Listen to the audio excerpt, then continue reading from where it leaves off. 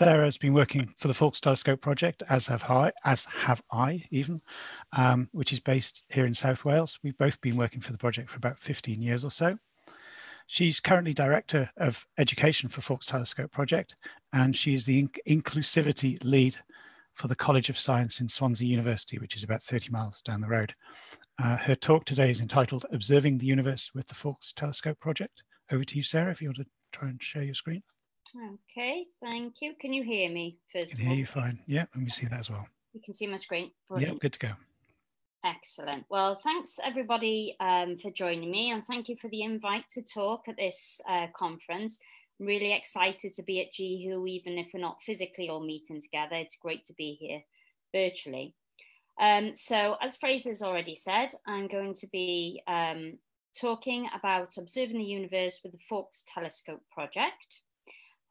So I'm going to go through a little bit about robotic or remote control telescopes, and you'll have heard some talk about this if you watched Andy Newsom's speech yesterday.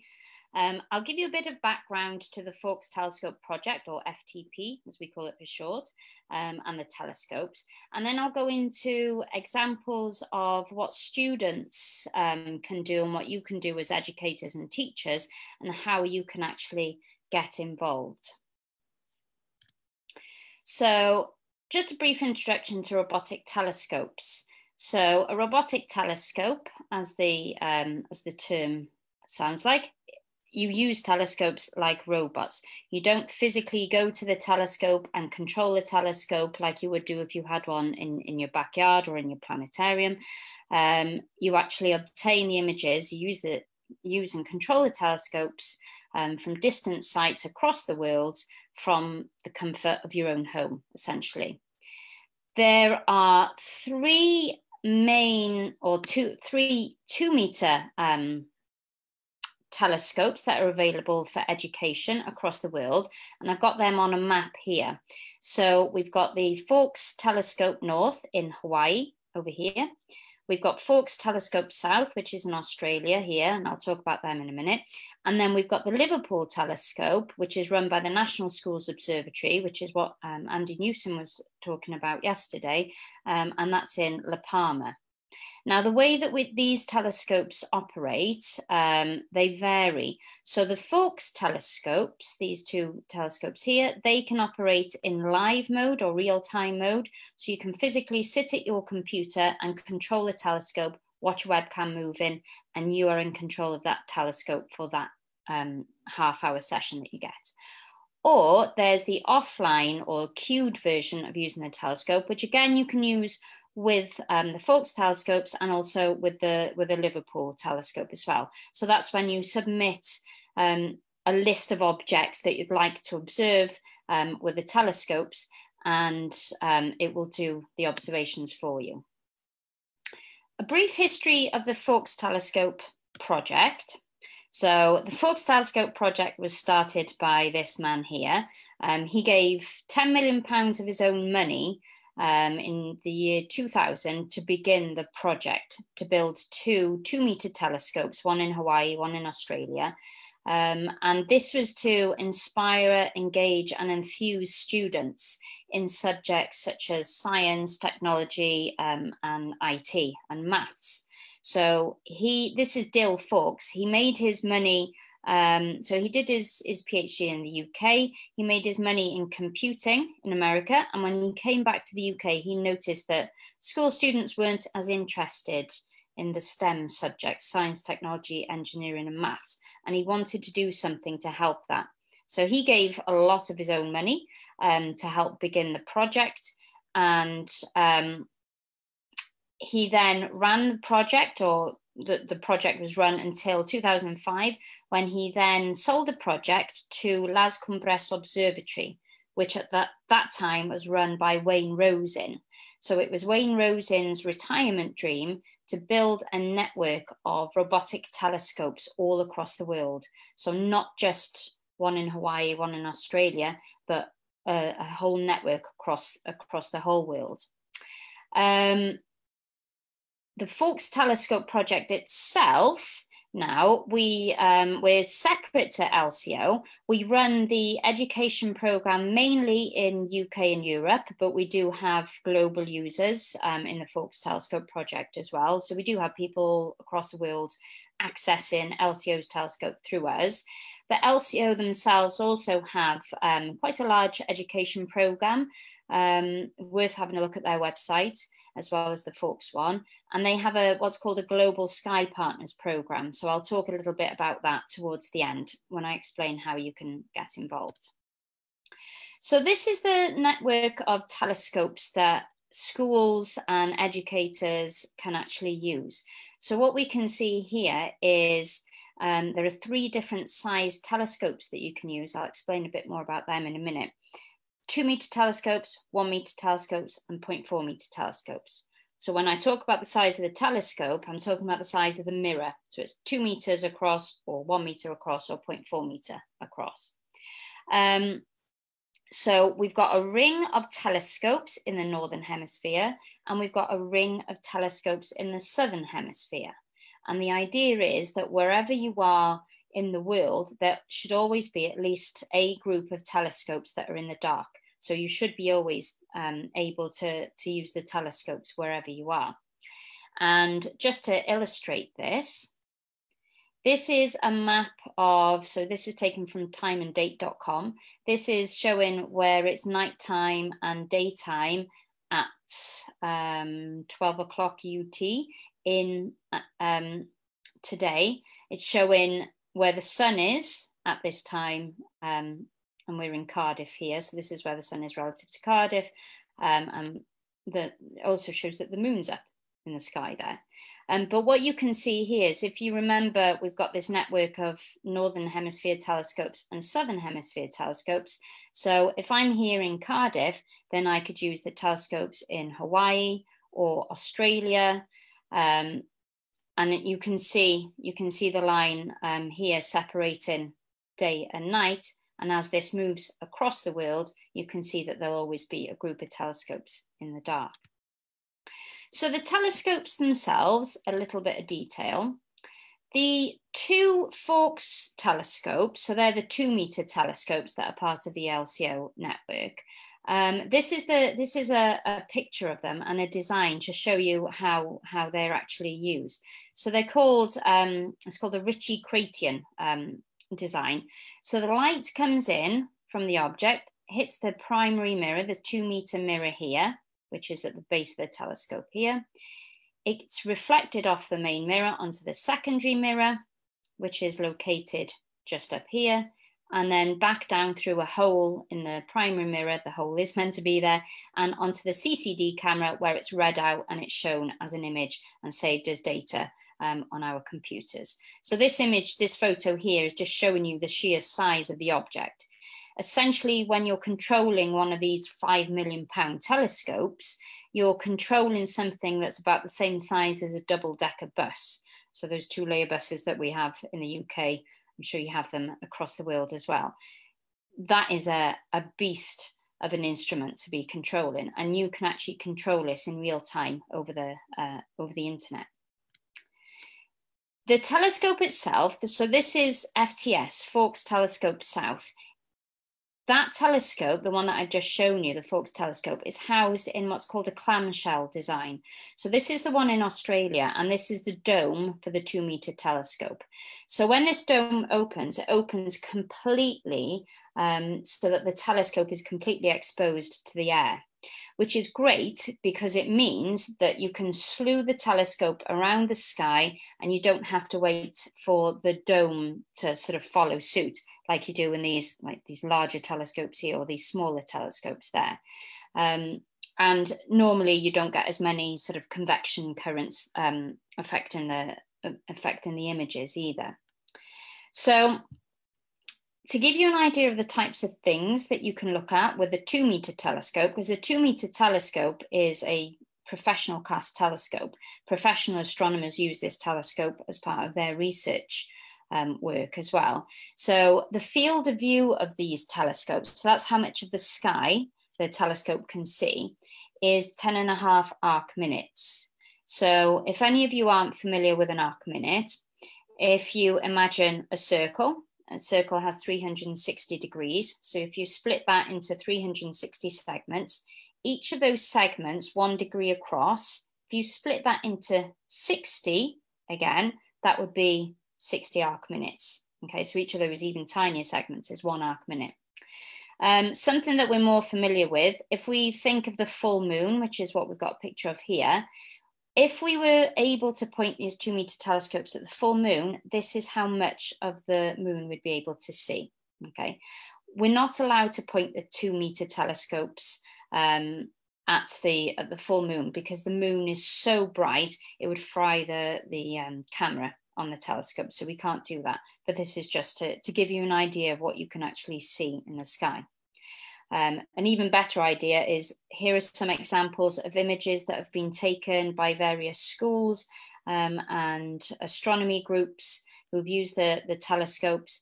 And these are images of galaxies, of star clusters, of star formation regions, interacting galaxies, planetary nebulae.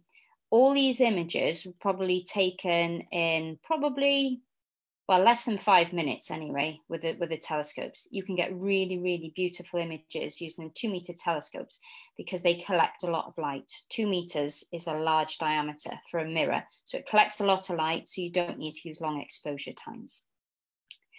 The 1-meter telescopes, slightly different design. So this is a picture of one of the 1-meter telescopes.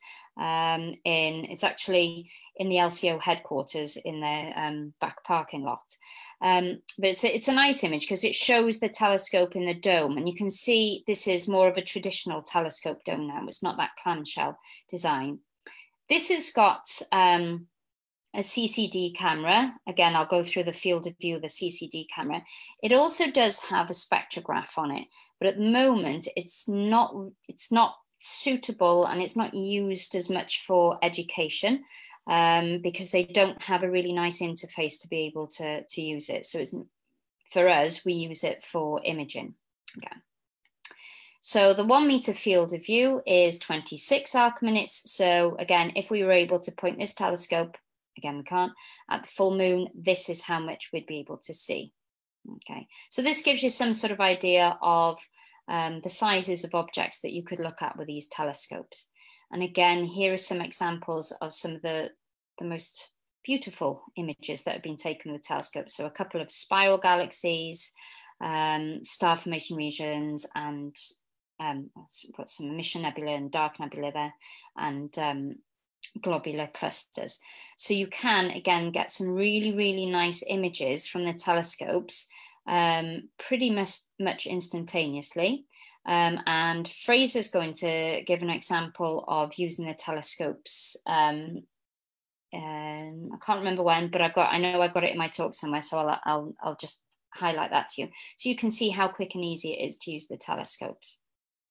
The 0.4-meter telescopes, they're placed in clusters of between 2 and 4 at most of the telescope location sites across the globe. It's got different filters in it, so you can take red, green, and blue images, or you can take hydrogen alpha images or oxygen images, or look where the hydrogen and oxygen emission is. This design of telescopes, so these are sort of off-the-shelf telescopes, if you like, and it's in a more of a clamshell design. So they are exposed just like the 2-meter telescopes are. It's got a 19 by 29 arc minute field of view, so it's a rectangular field of view. So again, comparing it to the full moon, this is this type of size image that we would get. And this is one of the images that I found that was taken by an amateur astronomer who works with us. He does a lot of imaging for us, Pete Williamson. This is an image that he took of a star cluster, or star formation region, sorry. So using the telescopes, there are 2 ways in which you can use the telescopes. So there's what's called the Q request. So this is, as you can see from the screenshot here, it's a little bit more involved and probably better to do once you've got used to planning your observing session on the telescopes and getting data back.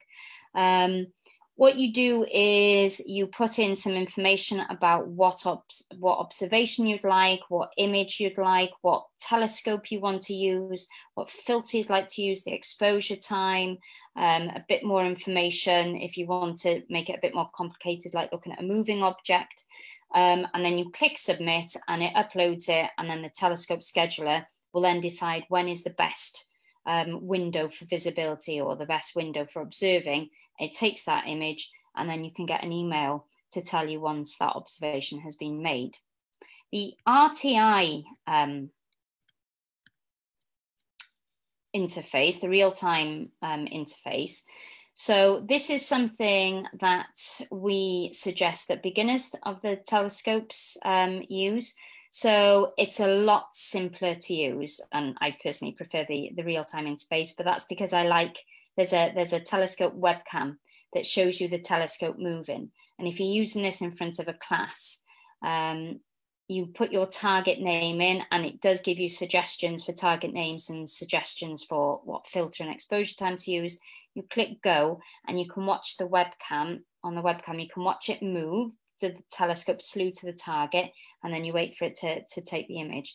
And that's one of the wow factors when people are using the telescopes, is actually knowing that you're in control of the telescope for half an hour at a time, and you're actually making the images that are coming out there. So I mentioned that Fraser, who's the chair of this session, is doing a real-time observing session. So that's on August 25th at 15:45. So definitely worth having watching that. And fingers crossed the weather will be okay for it. So let's go into what the students can do with the telescopes, because this is the most exciting part. Because there are the 3 different sizes of telescopes, you can observe visually anything that you want to in the night sky. So deep sky objects such as galaxies or nebulae, star clusters, they're perfect for using the large telescope, the 2-meter telescopes. If you've only got limited time maybe in your account, because they collect so much light, so we have shorter exposure times. They're fainter objects typically, so you can really collect a lot of light from them. We've had students looking at planetary nebulae and supernovae, and I'll go into that in more detail in a minute. Asteroids and comets are a very popular target for schools using our telescope. It's a little bit more advanced than just choosing an object and then taking an image, because asteroids and comets move in the sky relative to the stars in the background. So you do have to find out where the objects will be at the time of your session. So there's a little bit more work involved in that, but it's great. And we've had students doing that, school pupils doing that themselves. We've had teachers doing it themselves, but quite often the teachers will set it for homework for the school students, for example, so that they can actually do the work. And we have had students who are who work with professional astronomers as well. Sometimes they do work experience, so they might go to a planetarium or a university department where they work with astronomers and they use the telescope to observe, for example, exoplanet transits. So this is when you have a star and you have a planet that orbits it, and you can actually look at the star and you can measure the light coming from the star, and you can see the dip. If you plot the light, you can see the dip as the planet transits in front of the star. So we've had students doing this as well, and I'll show you a graph of that in a minute. We've had lots of users who don't just use the telescopes to do science, but they do cross-curricular projects. So they do maths with the telescopes. You can teach angles with the telescopes, looking at galaxies at different angles. You can do art with the telescopes. I'll show you that in a minute. But this is one project on this page that I particularly liked because it was a school's French class that used the telescopes. So not typically what we do in our language classes in the UK. You don't normally control a robotic telescope. But they were looking at Messier objects. So Charles Messier was he compiled the Messier catalogue of deep sky objects. he was a comet hunter, but when he noticed these fuzzy blobs in the sky, he made a catalogue of them because he wanted to just sort of highlight them to other comet hunters that they're not comets, these fuzzy objects, but they were galaxies or star clusters. So deep sky objects in their own right. So this French class, because Charles Messier was French, they did a whole poster and they did a calendar all about Charles Messier and all about the objects that they looked at. And it was all in French as well. So it was a really nice project for them to do, and something completely different to what had been done with the telescopes before. This is some particularly artistic images that were taken with the telescopes. So you've got the base image of the telescopes themselves. Obviously, this smiley face, there's no smiley face constellation or galaxy cluster or star cluster that I know of in the universe. But these, so we ran an astro imaging workshop with some, I think they were 11-year-old students. So they used the telescopes, they got the data, and then they used, in this case, it was the GIMP image processing package. But you can use Salsa J, which is very good for making the red, green, and blue images, or you can use Photoshop if you have access to that. They used the GIMP and then they added all these extra special effects to this. But again, it was really nice because you could talk about the science behind the images, but you could also look at the arts part of it as well. You can take pretty pictures with a telescope. I've shown quite a few pretty pictures, but you can get science from the pictures as well, okay? So this is an image of M87. So this is a giant elliptical galaxy in the Virgo cluster of galaxies. And this galaxy here, you can just about see, has a jet coming from the supermassive black hole at the center. And so we've got an activity on our website where you can take an image of M87 using the telescope, and then using Salsa J, you can actually measure how long this jet is. And if you know what the pixel size is of the telescope or the CCD frame, then you can actually calculate the physical size of the jet there. So again, a nice use of maths in there and some science. This is an image that was taken by a school technician, actually, in the UK, and is a beautiful picture of M51. So this is the Whirlpool galaxy, cannibalizing a smaller dwarf galaxy here, so with the effects of gravity. What you can see highlighted here is not a star, but a supernova. So they caught a supernova going off in this galaxy as well. And then what you can do is keep looking at this object over time, and you can plot a light curve of how the supernova light decreases over time. And you can see what type of supernova explosion it was as well. So science, but beautiful pictures as well. A typical project that a lot of schools, at least in the UK, would do, because it's part of the curriculum, is looking at the life cycle of stars. So the basic project for this would be observing stars or observing objects that show stars at different life stages. So for example, here we've got the Eagle Nebula, we've got the birth of stars, we've got the life of stars, so stars living in a globular cluster, older stars here, and the death of stars. So this is a picture of a supernova remnant. And schools have created posters. We've got a poster template where you can put the images on there, and there's information about the different stages. And again, it's a bit of an arts project, but it's also a science project as well. And if you then wanted to go a bit deeper and go to a higher level, you can talk about and you can plot your own Hertzsprung-Russell diagrams. So this is the plot of a life cycle of a star. So on the left here, we've got a younger cluster. So this is M67, an open cluster, and we've got an older globular cluster.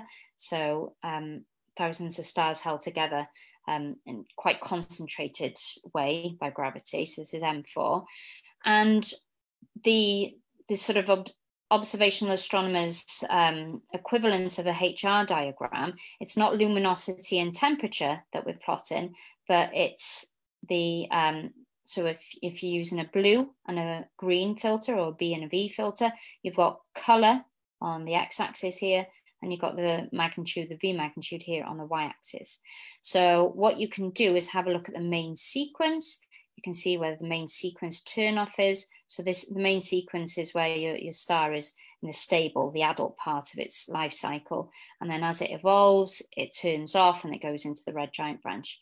A shorter main sequence for a star cluster shows that it's an older cluster. So that's what we're seeing here. So this is the sort of main sequence. This is the Hirschman-Russell diagram for an open cluster, NGC 957. We've got all the data ready for people to use. This is just an example of another HR diagram for a different star cluster. And this is one that we had he was, I think, a 16 or 17-year-old student who came in and worked with us. And he looked at this cluster, he plotted the color magnitude diagram, but he also highlighted some stars in here, which showed variability. So he did sort of point the telescope at this star cluster for a number of days, if not weeks, and he looked at how the star's light varied over time. And I think he actually discovered some new variable stars in the cluster. So you can make new discoveries with the telescopes. And this is a prime example of making new discoveries. So apologies if you've seen this before in any of our talks, but I love showing this because it gives you something to focus on. So this is hunting for asteroids. Can you spot the asteroid in this telescope image? Probably the answer now, obviously I can't hear you, but you're probably thinking, well, of course not. How do we know? So somewhere in this image is an asteroid, and the other white blobs are stars. It's generally easier if we invert the colors. So if we turn the stars black and turn the black background pale. Now, what you have to do if you're trying to find asteroids is you can't just tell with one image which one's the asteroid because you can't see it moving.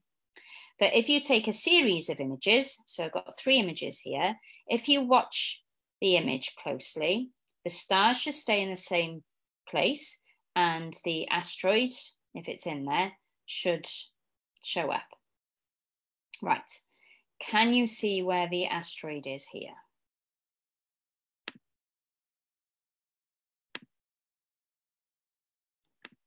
If you can't, I'm going to show it you now.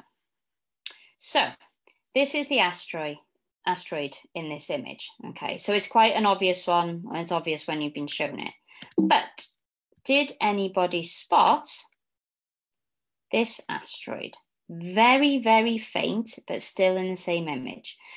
When this image was taken, the observer was looking at this, or looking for this asteroid here, and this was just an accidental discovery, okay, or an accidental observation. I'm not sure whether it was a new discovery, but it just goes to show that you can take these images and you never know what you're going to get in them, especially if it's sort of real-time mode. You have to look at the images straight away if you want to see if you've got a new discovery in there.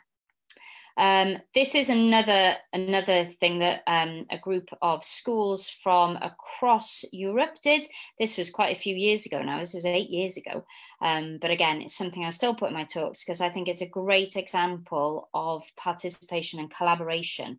This was a full day's worth of observing, and we were looking at this asteroid here, asteroid Kariba. That asteroid there, again, just happened to be in the same field of view when the images were taken. And this was 6 schools from the UK, Ireland, Poland, Portugal, and France. And they sat on this asteroid essentially with a telescope all day. I helped coordinate it. So I was talking to some of the students at the time. And what they plotted then was a plot of time and the magnitude, and how the magnitude changed for that asteroid over time. So this is the different data points from each of the schools there. And so you can see that the asteroid isn't just moving across and staying the same brightness as it moves across the frame, but it's actually tumbling. I don't know if I've got something that I can show you. If I show you my phone here, an asteroid like this would be tumbling. So you can see different parts of the asteroid reflecting different amounts of light as it tumbles through space. And so you can measure the rotation rate of the asteroid.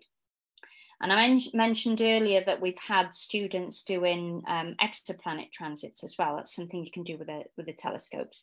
So this again was a collaboration. So this was 5 schools, all based in UK and Ireland, and they looked at a known exoplanet target, so Corup 2b, and they actually plotted the light curve. So it's all the same technique again, just measuring the amount of light that a star gives out and seeing what happens to that light.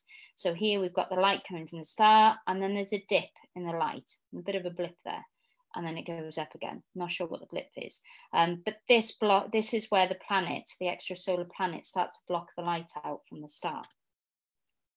So those were types of things that schools and teachers and educators have done with the telescopes, just either using guidance from the Faulkes Telescope website or just topics and subjects that they've actually picked themselves. But what we also try and do is encourage professional and amateur astronomers to work using our telescopes, but working with schools as well. So because we've got professional class telescopes at our fingertips, researchers do want to use the telescopes. And so we say to them, okay, you're welcome to, but let's get the schools involved and get them doing real science and real research. So some examples of that. We've been working with the European Space Agency Gaia mission, basically since it launched in 2013. We've been working with Cambridge University and the Gaia people there, and they set up a Gaia alert system. So the ESA Gaia mission is a mission to map 1 billion stars in our galaxy. So the mission itself mainly is to map the positions of the stars in our galaxy, or at least 1 billion stars in our galaxy, and to make this beautiful stellar map. But there are other science programs going on with that, so they're going to catch a lot of asteroids in there. And the things that we were most interested in was the supernova explosion. So supernova is when a star at least 10 times the mass of our sun gets to the end of its life cycle, and it can't do any more nuclear fusion, and you basically it collapses in, it rebounds, you get a shock wave, you get an explosion, and that's what you see as a supernova in some of the images that I've shown you. What you can do is do follow-up work with the Faulkes telescopes, and the 2-meter telescopes are brilliant for this because you can really go to where the supernova looks really fainter than with amateur astronomy telescopes maybe, and you can produce a light curve of how the light changes over time. This is with different filters, and this is time here. So this is one of the alerts. So Cambridge University and the ESA mission, they have a list of targets that they need follow-up work done on. They put that on their Gaia Alerts website, and then we either link to it from our Faulkes website, or we can point you to the Gaia Alert site, and then you can pick the target that you want. You're shown where that target would be in an image, and then you take the image and you can do the photometry yourselves, and then you can upload the data to the Gaia site. So you are genuinely helping scientists with their research. And we had a school in London, Eastbury Community School, who were the sort of pilot school for doing this supernova research in collaboration with the Institute for Research in Schools. And the group of students they had, they actually got to go to the Royal Astronomical Society in London, and they gave a presentation to the Gaia scientists all about how they had plotted their light curve of a specific supernovae.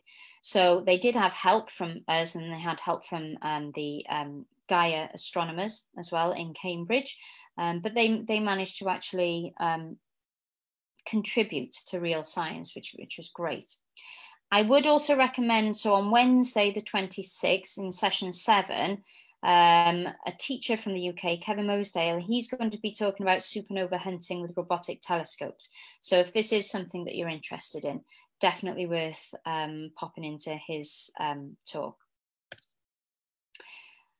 I wanted to show this because also we've got another session, or session 11, Alvaro Faulkes from Portugal. He's going to be giving another sort of robotic telescope related talk about interdisciplinarity in an astronomical observation by remote access in real time. And I wanted to show one of his images, or his astronomy club's images, because him and his students have been really good users of the Faulkes telescopes. And they were looking at, so this is a picture taken with a 1 meter telescope of a supernova that went off in Centaurus A. So this is a sort of before image and then an after image of the supernova here. So you can see that schools, not just in the UK, but from across Europe, across the world, have been using the telescopes to do similar things as well. The other thing that the telescopes are good for is looking at asteroids, comets, and NEOs, near-Earth objects. So with the telescopes, we have a lot of observing programs where we look at asteroids and comets in space, but we also link that to a project that we also run called the Down to Earth project, which is all about impacts, what happens when things hit the Earth from space, and meteorites. So again, another plug for a session 13, Paul Roche, who's the director of the Faulkes Telescope Project, is going to be talking about the Down to Earth project. So if you want to find out more about that and how you can use that in your classroom, then Friday morning is the session to be at. We've had some discoveries by students using the telescopes. So in 2018, there was this German school student who was working with an astronomer in Germany. So this is Levin Belli. He discovered an asteroid. So you can see the asteroid in this GIF here, and it's highlighted here. So he used the telescope. He discovered his own asteroid and confirmed the asteroid. And he wrote this up as a project and won the first place in the regional competition, the schools experiments competition that they ran in Germany. So that was absolutely brilliant for him, brilliant for the project as well. Something more recent, so there was a comet that was discovered towards the end of March this year. It was discovered by the NEOWISE Space Telescope. So this is a NASA telescope. It's an infrared wide field survey telescope that's been sort of recommissioned, if you like, to look for near-Earth objects in the sky. And they discovered a new comet March the 27th, I think it was. It was reported on March the 31st that the telescope had found this object. And so this was so they took space images of it. And then a few hours later, a group of students and teachers in Germany used Faulkes Telescope South to take the very first images of this new comet from Earth. So they were the first people on Earth to actually observe, or the first people to observe the comet on Earth, which again was brilliant for the teachers. So this is the AIM project, which stands for Astronomy and Internet in Munster.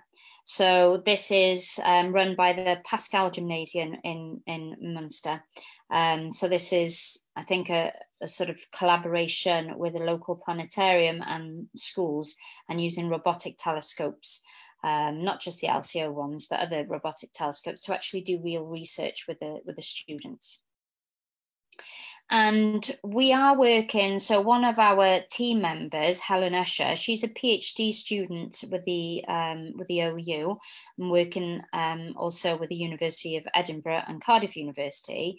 She is doing her PhD on on comets generally, I think, but particularly on Comet 46P.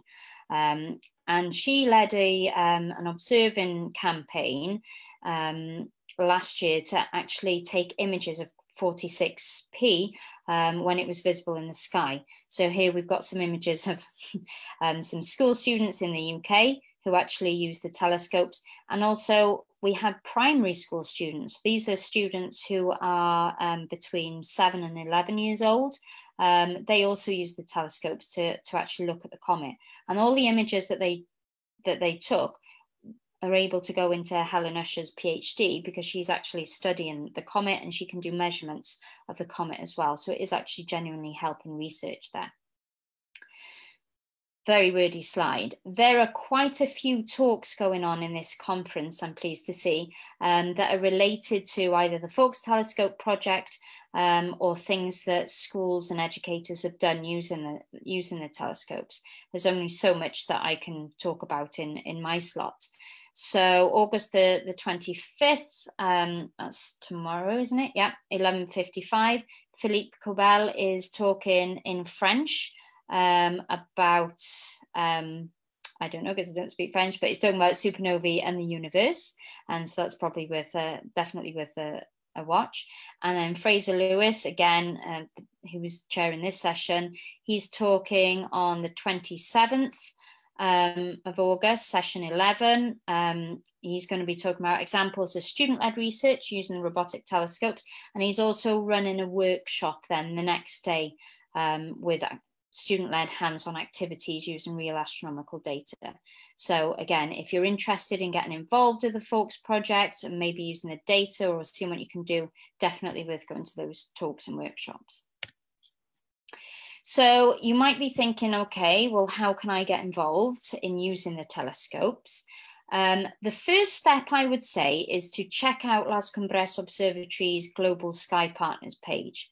So they launched their program in 2017.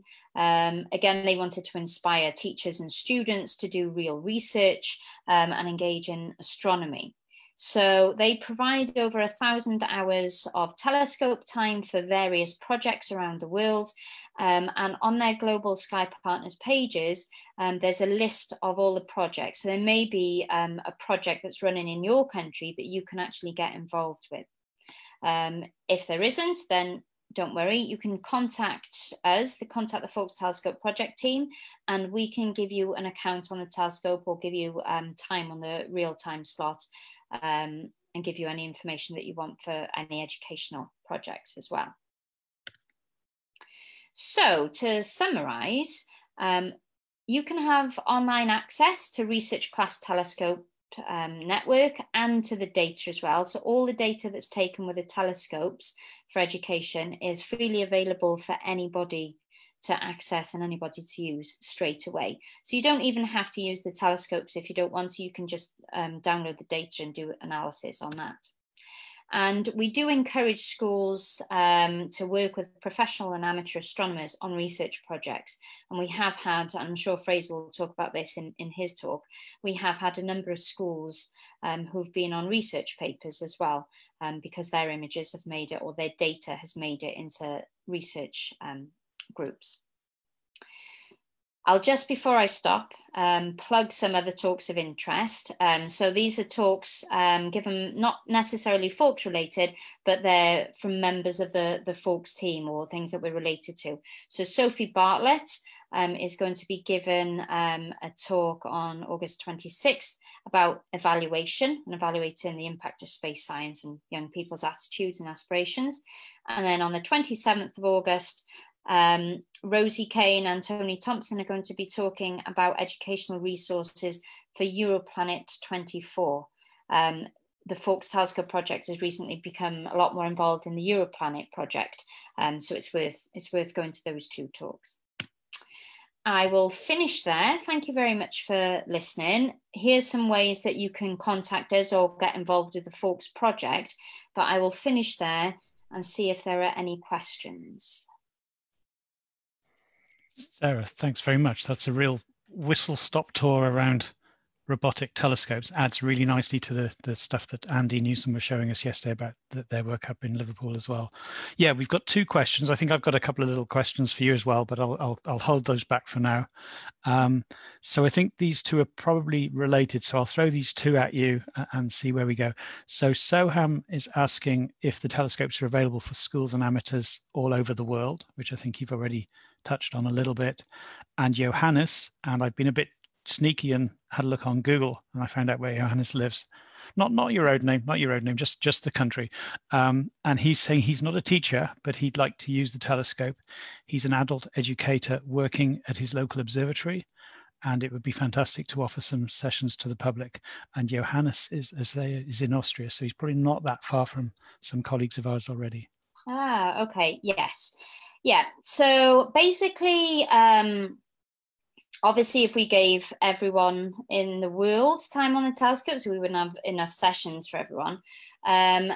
So what we try and do is encourage schools and educators to use the telescopes first. So amateur astronomers can use the telescopes if they're using it for educational purposes, and if they're linking it with schools or young people. I would advise having a look first on the LCO Global Sky Partners page to see if there's a project running in your country. Because as I say, the Faulkes project is mainly UK and Europe, but we do have people from across the world using time on the telescopes. If there isn't any project running in your country on the LCO pages, then you are more than welcome to email me. Let me know what you want to do with the telescopes, and we can probably set you up with an account. What was the second one? Austria, was that the same question, basically? Oh, adult educator working in a local observatory. Yeah, definitely. Again, if you're doing things for the general public, and if there are schools or young people involved in that, then we're happy to give sessions on the telescope and give advice on what you can look at. That's fine, because we've there are some sort of science festivals that we've done. Definitely Warsaw Science Festival. There's another one happening, or happened fairly recently, where they've got sessions on the telescopes. They don't necessarily have an account, but they've had real-time sessions that they've requested from us. So that's absolutely fine. As long as it's for education, it's for the good of the children, as it were, then yeah, we're happy to give accounts, basically.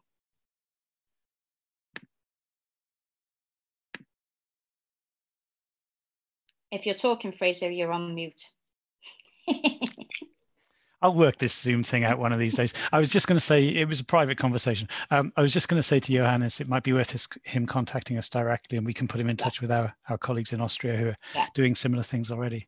Another question has flashed up, which is from Azim, and he's asking if you can show how they can access the resources that are mentioned during the talk. So I don't know if you want to share the resources page, or is that a bit? Yeah, so I'll stop sharing my page at the moment and get it up and ready. Right. So just to fill in a minute while you're doing that, then my real-time session, Sarah, I gave you the wrong time. I gave you the time that session will happen on my clock, but my real-time session is actually booked for Tuesday at 2:45 UT, 14:45 UT. Oh. It's something that we all have to think about, the times of our sessions. Right, so some of the resources that I mentioned, can you see this screen? Yeah, okay, fine. So the main Faulkes website, I'm glad someone asked this question, because that was bad that I didn't even mention it. The main website is faulkes-telescope.com. So this is where we have information about the Faulkes project itself, how you can register, exciting targets, image gallery, and news articles. But there's a link here, there's a lot more information here. There's a link here to educational resources, and this takes you to our resources page. So this is a Moodle virtual learning environment, and this is resources.faulkes-telescope.com. So this is where you will find all our resources that we've written. Some of it does need updating, because most of us in the Faulkes project do it in addition to our full-time jobs. It's sort of a labour of love. So we're volunteers doing it. So some of it does need some updating, but there's lots of information, including data sets as well. So you don't even need to use the telescope. Or if you use the telescope and it's weathered out, and you wanted to do that class on supernovae, you can download data from here as well. Okay.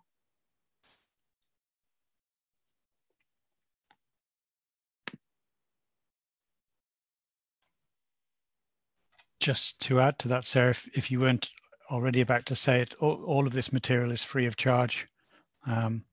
Very little of it is behind a password, so it's available to most, all of, to pretty much all of you to access as and well you choose.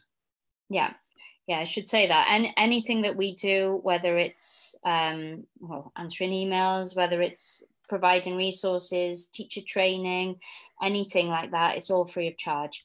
And if you did want to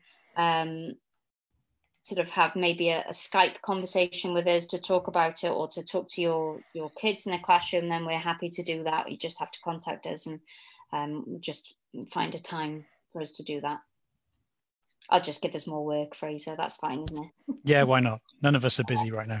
But we'll volunteer Paul and everyone else who's not on this. Absolutely. We'll give you everyone else's email address within the project and not our own. The one that you mentioned with Philippe for tomorrow is, as your French probably got you halfway towards, Philippe will be discussing a project that he and I set up, which was looking at images of supernovae and using those supernovae to measure the age of the universe.